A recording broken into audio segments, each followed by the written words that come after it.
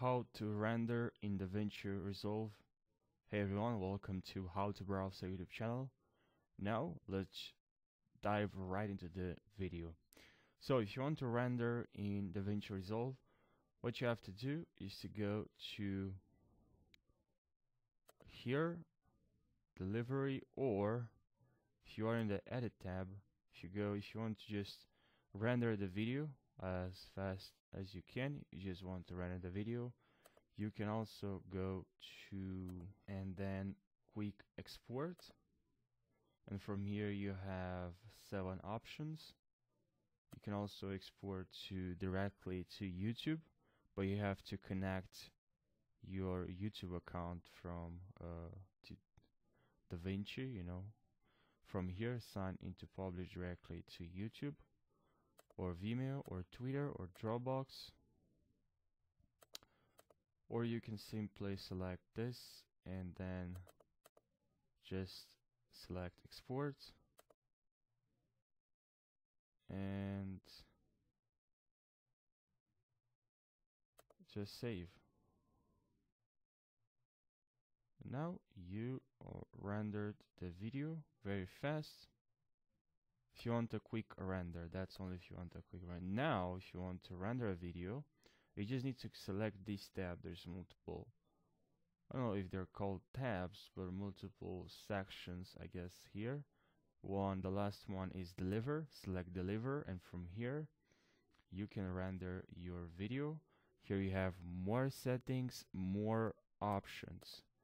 So you can select here, as you can see, you can also select directly, you can also upload directly to YouTube, but you also can select custom export. And from here, what I do usually is I just come here, I select custom export, type the name of the file, and then from here I also like to select here the quality to 10,000 here. You can also this is for the file. I don't want the file to become very huge, very large file, and then it's gonna take a lot of time to upload a video to YouTube. So here, that's what I normally do. 10,000. So here I write, and also if you want the best quality, you can also select automatic. Choose here automatic and best quality, or high or low, but you can also here select automatic and low. That's one option as well. And the difference between low and high, I tested, is not very huge. It's not a large gap, I guess. But obviously select best, it's a better quality. But there's not really difference, only when you have a lot of FPS, frame rate, sorry, and but yeah. Now just tab on add to render queue, and here you have the one video you want to render, and here you can select render all, and this video will start to render. As you can see, remaining 50 seconds. Now let me cancel this.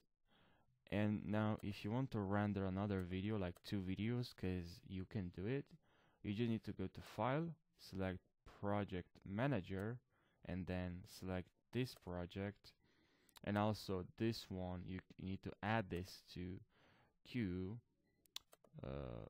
this one. And then if you want another one, as I said, go to project manager, select another one, let's say this one, and now we need to add this before you change the settings.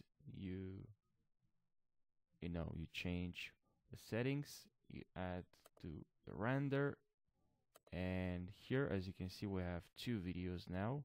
And by the way, it's very important to tab on the 3 dots and select here, or check show all projects. And now, because if you don't, you'll only see one. If you select show all project, now you can see all the projects. Now just please select or click here, render all.